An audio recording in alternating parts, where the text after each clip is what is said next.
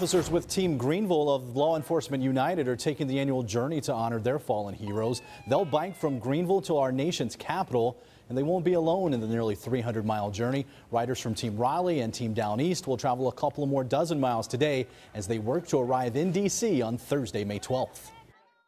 Representing Law Enforcement United and Concerns of Police Survivors, and this is one charity that we do that all the money, 100% of the proceeds go to the children of fallen officers. We help send those kids to our camp where they can be around other kids that have lost parents in the line of duty. 3 former officers will be honored during Team Greenville's ride. Besides Jason Campbell, Joseph Nobles and Jesse Mills will also be recognized. You can follow the rider's journey on Facebook.